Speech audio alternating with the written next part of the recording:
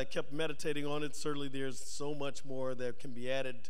But I want to add a teaching today under the title of Feed the Greatness in You. Can you say that with me? Say, feed the greatness in you. Or let's personalize it and say, feed the greatness in me. And then let's make it corporate and say, feed the greatness in us. Hallelujah. Glory to God. Let's go over to the second letter of Corinthians, chapter 5. As we begin to look at feed the greatness in you. The Apostle Paul, in his second letter to the church at Corinth, begins to expound and help the church there understand the magnitude of what Jesus Christ has done in his life, his death, his burial, and his resurrection. And in the 5th chapter of the letter, 2 Corinthians chapter 5, verse 17, we find these words: therefore, if any man be in Christ, he is a new creature. Old things are passed away. Behold, all things are become new. Now, there was a time when I used to try to make a grammatical correction to this scripture. At the last portion where it says all things are become new, I wanted to say all things have become new, like past tense. But in the reality of our walk with God, things are always present. Things are always present. Things are always now. Yes, we talk about God. We talk about God today, yesterday, and forever, but he's always a right now God. He's always ready right now to be whatever we need to be when we need to be it, in more than enough than we could ever ask for or believe for. Glory, hallelujah. So I begin to understand that if I am in Christ, then I am in Christ right now. Can I get an amen? If you're in Christ right now. The moment that you say, Jesus, come into my heart, come into my life and save me, Jesus makes you brand new, and you are a child of God, and you're a child of God forevermore, and it doesn't make a difference how long a time frame, you're still going to be a child of God right now. Our culture right now has this mantra of living in reality, living in the now, living in the reality. I mean, okay, let's make it real. Our reality is right now. And so here the Word of God tells us, therefore. Now, you don't start off a conversation with therefore. That means there was something that was said above this that it relates to, and then this is the kind of summation, and therefore. If any man be in Christ, he is a new creature. Old things are passed away, and behold, all things are become new. Go with me in your Bibles to 1 Corinthians chapter 3. As we build this message, I need to give you a number of scripture so that you don't just say that this is something that Pastor Coles is talking about. I need for you to see this from God's word. Feed the greatness in you. 1 Corinthians chapter 3, verse 16 says this: know ye not that you are the temple of God? You can stop right there and just start thinking about, know you not, do you not know that you are the temple of God, and that the Spirit of God dwelleth in you?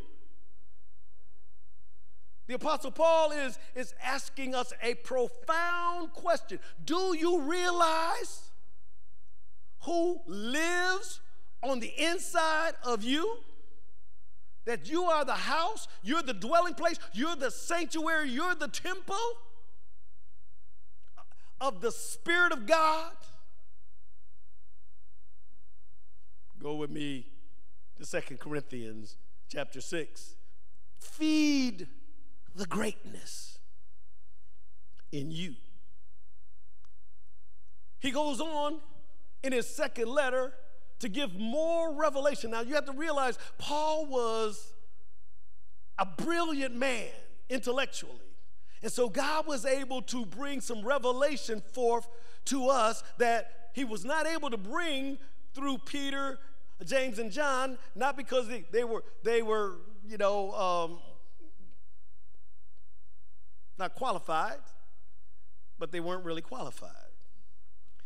Intellectually, they didn't have the insight and understanding for God to bring forth some revelation. So God uses the Apostle Paul's natural knowledge to begin to bring forth some supernatural revelation.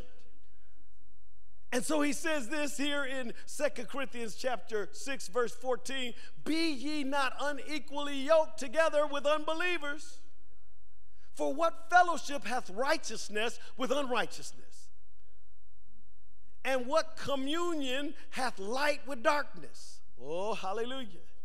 "And what concord hath Christ, the anointed one, with his anointing, with Belial?" Or Belial. Hallelujah. "Or what part hath he that believeth with an infidel?" He's asking these questions. He's saying, wait a minute. The God who is holy and righteous and all-powerful and all-knowing and everywhere present is dwelling on the inside of you now if you be in Christ. Therefore, if any man be in Christ, if Jesus Christ has become your Lord and Savior, you are a new creation. You are a born-again human being, divine. You're human, but you have the God of all creation living on the inside of you, and you need to understand there's some new parameters, there's some new guidelines that you need to start living by, and here are some of them.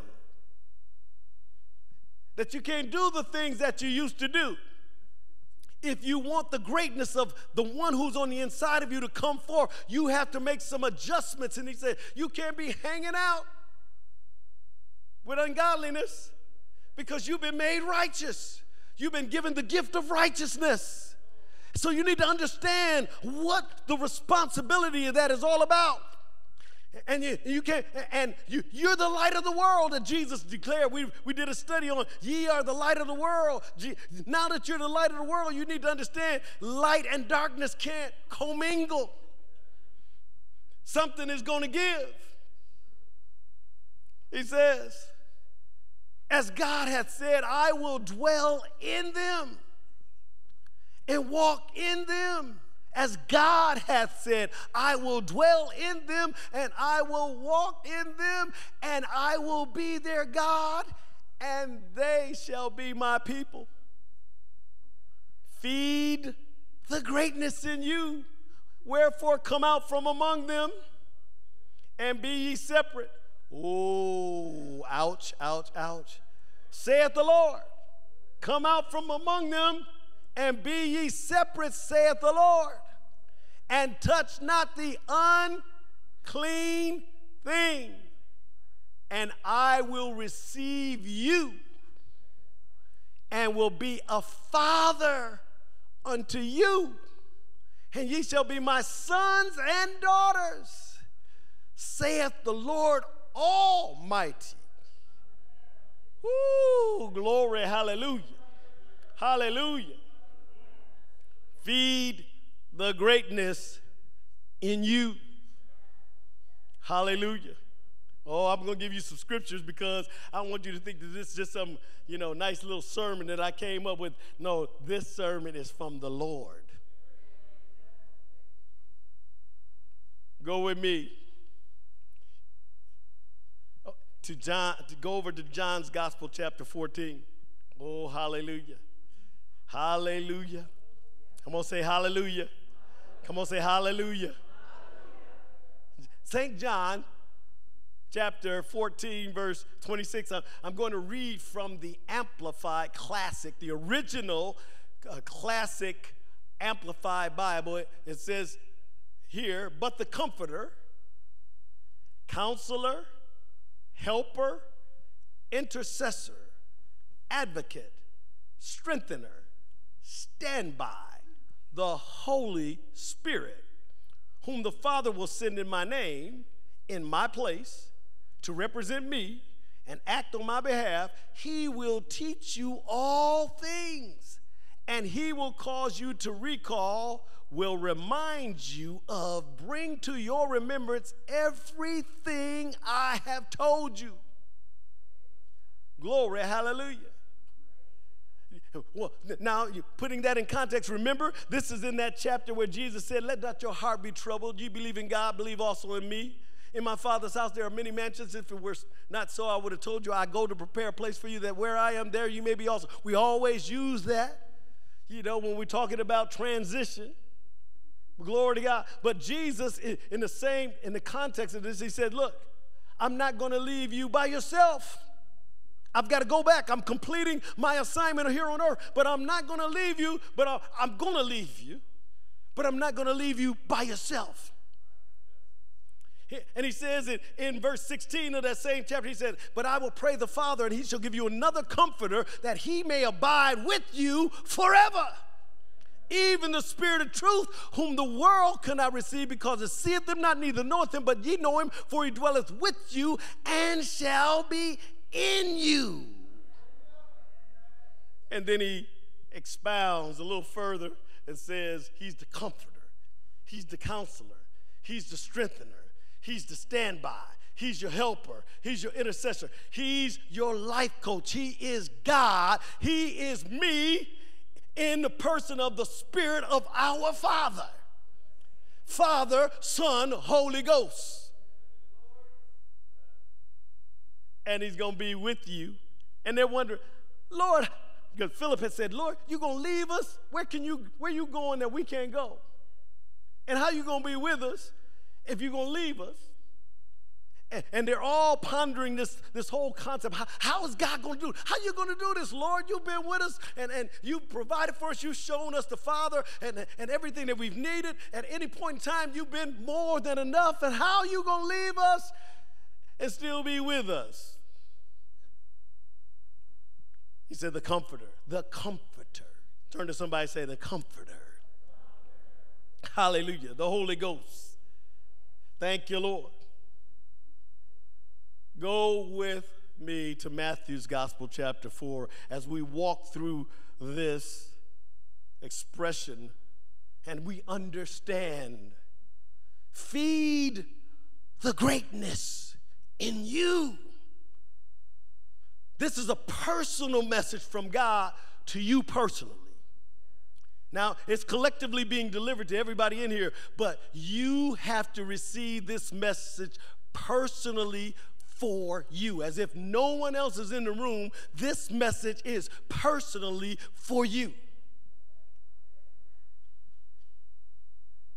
Again, from the Amplified Classic, says this: then Jesus was led, guided by the Holy Spirit into the wilderness, the desert, to be tempted, tested, and tried by the devil. And he went without food for 40 days and 40 nights, and later he was hungry. And the tempter came and said to him, if you are God's son, command these stones to be made loaves of bread. But he replied, it has been written, man shall not live and be upheld and sustained by bread alone, but by every word that cometh forth from the mouth of God. I need you to repeat this with me. Say, by every word that cometh forth from the mouth of God.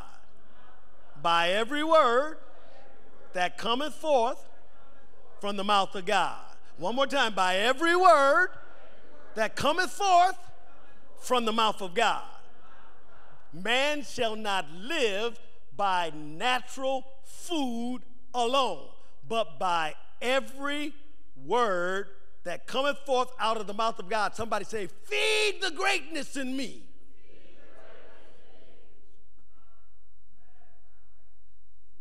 by every word that cometh forth from the mouth of God. Jesus said, even though I'm at the brink of starvation, naturally, I can be sustained, even in this moment, by a word from God. Because there's enough power in the word to sustain me, spirit, soul, and body. Even at my point of starvation, I haven't had a morsel to eat in 40 days. I haven't had a drop of water in 40 days. And yet, in this moment, I will not yield to your temptation and to tempt me to step over into my deity, into my relationship as the Son of God, because if I wanted to, I could turn these stones into bread because I am God. And that was one of the things that Satan could not comprehend and did not understand, how Jesus was here as a mortal man, anointed by God. And so every time that he tempted him as the Son of God. And Jesus responded as anointed man.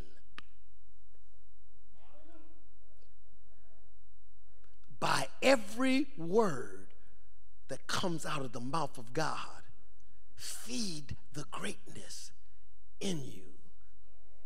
Go with me over to Romans chapter 12. Somebody say transformation. Come on, say transformation. Romans chapter 12, verses 1 and 2 from the King James reads, I beseech you, I beg you, I plead with you. I admonish you with everything that is within me. If I could convince you of something that is vitally important, brethren, be by the mercies of God that you present your bodies a living sacrifice. You are the temple of God. Present your body as the dwelling place where God's residency is. Present your bodies as a living sacrifice, holy and acceptable unto God, which is your reasonable service.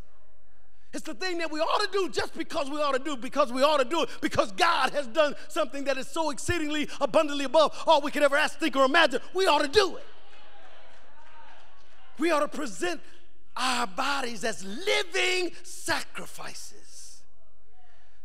From the rising of the sun to the going down of the same, I present myself to you. And be not conformed to this world, but be ye transformed by the renewing of your mind. Feed the greatness in you,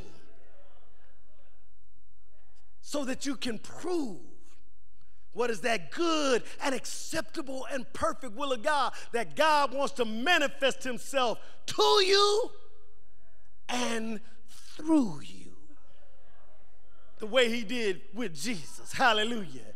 He manifested himself to him and then through him. First 30 years, he was with him, but nobody really understood it because, hey, he walked about just like everybody else. And it wasn't until the appointed time that anointing of the Holy Ghost came upon him, and he went about preaching and teaching and healing all who were oppressed of the devil, because God was with him. Feed the greatness that's in you. Philippians 4:13, we love this scripture. I can do all things through Christ, through the anointed one with his anointing, through the God-man, the anointing. Christ is not Jesus' last name. It is his identification as the Messiah. God with us, God for us. The anointed one with his anointing. And so the reality is, you can through Christ. I said you can through Christ, because of the relationship, the mystery of Christ, because it was God's intention to be one with you and me in a new birth, A new creation that has never ever existed before. Oh, he made the first Adam, but the second he even made better than the first. Oh, come on, somebody. Because the first one can make a mistake, but God fixed it up where the second one can't make that same mistake and be lost again, because there's a new birth. There's a new position where God is on the inside, and he has paid the price now and forever for all those who will yield to him and feed the greatness. Feed the greatness that he is in you. Now, I'm not talking about feeding the Holy Ghost. The Holy Ghost is the totality of God. He don't need no correction. He's God. He's perfect, holy, righteous. I'm talking about feeding your born again spirit in connection with your soul, your mind. Let me go back and read to you. When I looked up that word mind, in Romans chapter 12, verse 2, that Greek word for mind is nousei. Gnosis. It's spelled N-O-U-S and pronounced N-O-O-C-E. And it means your intellect, divine and human. Your human intellect coming in connection and harmony with God's divine intellect. In thought, feeling, and in your will. Not my will, but your will. It means understanding. That there's an understanding. Be not conformed to this world, but be transformed by the renewing of your mind, your will, your feelings, your total psyche. Suke in the Greek. Your soul. There's a transformation. Even though we are saved, we are in the process of transformation of the psyche, knowing God and knowing who we are in him. The old hard drive has to be washed away, and the new hard drive has to be reprogrammed with the truth of God's word. Feed the greatness in you through the renewing of your mind so that you can think like your Savior. Let this mind be in you, which was also in Christ Jesus. Put on the mind of Christ. Take on his emotions, his feelings, his compassion, his love. Present your body a living sacrifice, holy, acceptable unto him. Feed the greatness in you. And as we feed our born again spirits the word of God, it is written, it is written, it is written, this book of the law shall not depart out of thy mouth, but thou shalt meditate therein day and night, to observe to do all that is written therein. For then thou shalt make thy way prosperous, and then thou shalt have good success. Joshua, feed the greatness that's in you. I know you saw the greatness that was in Moses, but now I'm getting ready to bring forth your greatness. But here's what I need for you to do. Take my word and feed into your spirit. And it's not even born again, but because you will do it in faithfulness and obedience to me, I will count it as righteousness for you. Feed my word, and watch me, Gideon, take you from somebody that has low self-esteem into one who can be used to overcome the enemy with a handful of people. Come on, someone.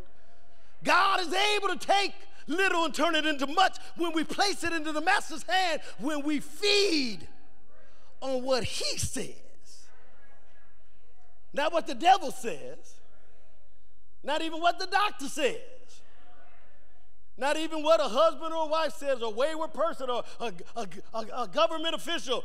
When we feed upon what God says concerning the circumstance or situation, the greatness of our God is made manifest and made known, and we become trophies over the temptations, the tests, the trials, the tribulations. We become trophies of triumph as we let go and let God, as we say what God says. Deuteronomy 28:1 says this: if you will listen diligently to the voice of the Lord your God, being watchful to do all his commandments, which I command you this day, the Lord your God will set you on high above all nations of the world. Hallelujah.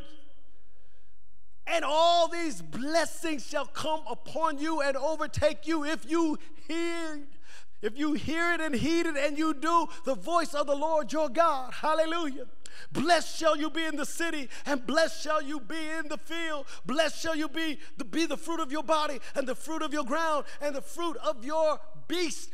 Your dog will be blessed. Glory to God, your cat will be blessed. Your bird will be blessed. Everything that you own will be blessed, because the blessing of God blesses. Hallelujah. You carry the blessing. You carry the anointing. You carry the greatness. Glory to God. Jesus blessed everybody around him. Glory. That's why they thronged him. They came from north, south, east, and west. They got in boats and followed him across the Sea of Galilee. Glory to God, because they knew that there was an anointing upon him to bless their lives. And God said, I'll do the same thing for you if you'll receive the greatness that I have for you. I'm no respecter of persons. I'm a respecter of faith and love, and I love you just as much as I love him, and that's why I gave him for you, so that you could operate in my glory like he did. The increase of your cattle and the young of your flock. Blessed shall you be in the basket in the store, your checking accounts, your saving accounts, your CDs. Glory, hallelujah. I will bless you. Blessed shall you be when you come in, and blessed shall you be when you go out. Hallelujah. The Lord shall cause your enemies who rise up against you to be defeated before your face. They shall come against you one way and flee before you 7 ways. The Lord shall command. He will command. He will command. He won't just ask. He won't just make a suggestion. He will command the blessing upon you in your storehouses and in your undertaking. Glory to God. And he will bless you in the land which the Lord your God gives to you. The Lord will establish you as a people holy to himself, the children of God, the chosen generation, the royal priesthood, the holy nation, the set apart people, to show forth the praises of him who have called you out of the darkness into his marvelous light. He shall make you his. Hallelujah. And all people of the earth shall see that you are called by the name and in the presence of the Lord, and they shall be afraid of you. Glory, hallelujah. They'll know that your God is God, and you are nobody to be messed with. Glory to God. God will fight your battles. Glory to God. You won't have to do anything but be still and see the glory of the Lord your God. Hallelujah. Glory to God. Because blessed are the peacemakers. They shall be called the children, the sons of God. Hallelujah. Glory to God. Feed the greater one on the inside of you. And the Lord shall make you have surplus of prosperity through the fruit of your body, of your livestock, and of your ground, and the land which the Lord sware by your fathers to give you. The Lord shall open to you his good treasury. Hallelujah. The heavens to give the rain of your land and in its season, and to bless all the work of your hands. And you shall lend to many nations, but you shall not borrow. Hallelujah. Oh, yes, glory to God. Feed the greatness in you, that God wants you blessed enough that you can bless other people, and you don't ever have to worry about giving out of your need. You're giving out of your supply. You're giving out of your overflow, because he's the God who is exceeding abundantly above all you could ask, think, or imagine. If you will feed the greatness in that born-again spirit, glory to God, so that the born-again spirit and the Holy Ghost can hook up and become one, and whatsoever things you ask in faith and believe that you receive, and not doubt, but believe that those things, when you declare you have it, ye shall have it, saith the Lord. God said it. I said, God said it. And that settles it. Glory to God. We got to believe it. We got to feed the greatness on the inside. We've been made in the image and likeness of God. You got to believe that. You got to believe that the same spirit that raised Jesus Christ from the dead dwells on the inside of you, and he will quicken and make alive your mortal body. You got to believe it. You got to feed the greatness on the inside of you. Hallelujah. And the Lord shall make you the head and not the tail, above and not above only, and you shall not be beneath, if you heed the commandments of the Lord your God, which I command you this day, and are watchful to do them. Hallelujah. Hallelujah.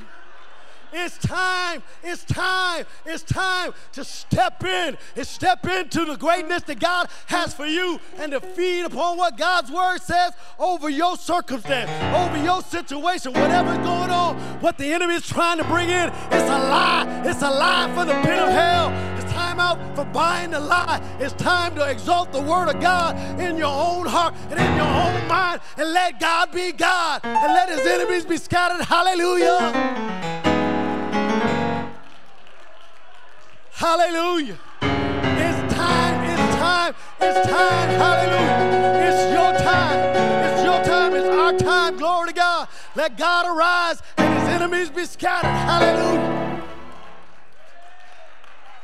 Sit down, I got one more passage of scripture. Hallelujah. Glory to God. Hallelujah. Hallelujah. Hallelujah. Hallelujah. Hallelujah. Glory, glory. Hallelujah. Oh, yes, Lord. Yes, Lord. Yes, Lord. Yes, Lord. Yes, Lord. Glory to God. Hallelujah. Time out for being wimpy. Time out for not believing. Hallelujah. But it's time to keep the devil under your feet. Hallelujah. Glory be to God. Hallelujah. Hallelujah. Oh, we thank you. He said, now you should not turn. Don't turn to the right or the left from the word of God. God said it. That settles it. God said it. That settles it. Hallelujah. Glory to God. Take me over to Romans chapter 8. Hallelujah. Hallelujah. Well, Pastor Cole, that's the Old Testament. That was talking about the children of Israel. Well, let's go on over to the New Testament. Romans chapter 8. Hallelujah. Now, I want you to do me, I got enough time to do this. Start me off in Romans chapter 8, verse 26. Hallelujah. We're gonna finish this thing on up. And we're going to shout to victory. Anybody ready to shout your victory? Anybody ready to say, yes, Lord, yes, Lord, yes, Lord. There is greatness that you have proclaimed over my life, and I speak it, I confirm it, I agree. Yes, Lord, to your will and your way. Hallelujah. Our God is an awesome God. He reigns from heaven above with wisdom, power, and love. Our God is an awesome God. Yes, he is. Yes, he is. Yes, he is.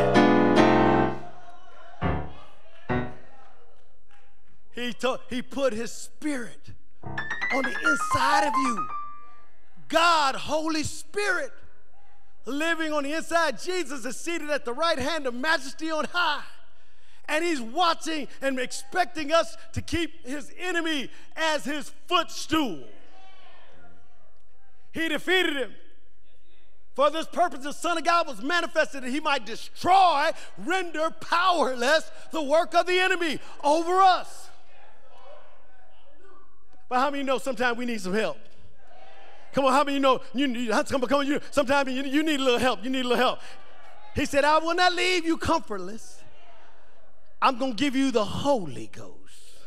I'm going to give you the comforter, the counselor, the strengthener, the helper, the standby. I'm going to give you my spirit to work on your behalf and secure your victory in every circumstance and situation of your life.